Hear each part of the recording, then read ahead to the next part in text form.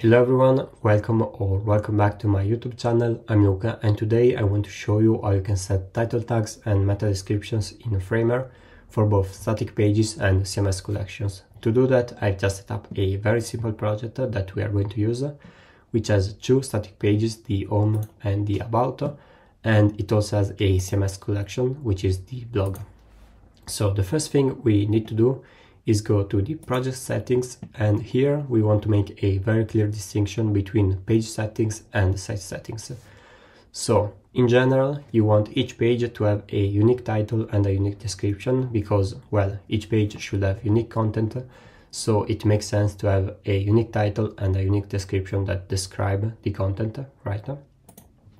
However, something that often causes confusion is that if you go to site settings and general, here you can see two fields that says site title and site description. What these fields are basically fallback fields if you do not set the metadata for a page. So for example, right now none of the pages on this project have metadata set, so they will always fall back to the site title and site description we have here. For example, if I set this to site title and site description, I save and I publish. If we now try to preview this page in the browser, let's see if it loads. Here we go. If I inspect the page, here you can see that it has the site title and the site description. That's because this page doesn't have unique metadata to display, so they fall back on the site settings we have set. The same applies to other pages as well. For example, let's go to the about page. If we inspect it, here we go, we have the same site settings we have set because this page as well as the home page don't have metadata set, so they fall back on the site settings. However, as I was mentioning, we want to set a title tag and a meta description for each page. So let's see how we can do this. For static pages, all you have to do is select the page you want to edit and add a unique title and a unique description. So for example, here I can say home title and home description. I can save and publish. Here we go. If I try to preview now, it should have changed. Perfect. As you can see here, now we have overwritten the fallback rule, and now the home page has its unique title and unique description.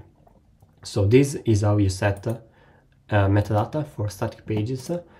For CMS pages, it is a bit different because if I do the same as I did on the static page, the problem here is that the title and the description will be applied to every item in the CMS collection. So they will always have the same title and the same description, which is not what we want. And to change this behavior, we need to use a variable from the CMS. So here, just under the page description, you can see that we have access to the CMS variables. More precisely, we have access to the simple text field variables we have on the CMS collection. And we can basically reference them using this syntax, which is the double curly brackets and then the name of the variable.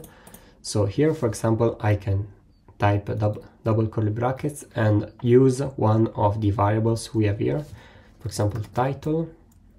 And now I can close the double curly brackets. And here in the preview, you can see that now we do not have the same title applied to each page, but rather we are pulling dynamic data from the CMS page, and we can have a unique title and a unique description. So now I can do this for any page I want, for example here. And as you can see, the preview is really handy because it shows if you have done any error in the syntax. For example, if I misspell this, you will see that it tells me that this description is not a valid CMS variable, and here we don't see the dynamic field, but rather we see the error here. So let's get this straight. Perfect. Now I can save, I can publish. And if I try to preview one of the pages we have here, for example, starting and growing a career in web design, you can see that now the title is the same as we have on the page and the description as well.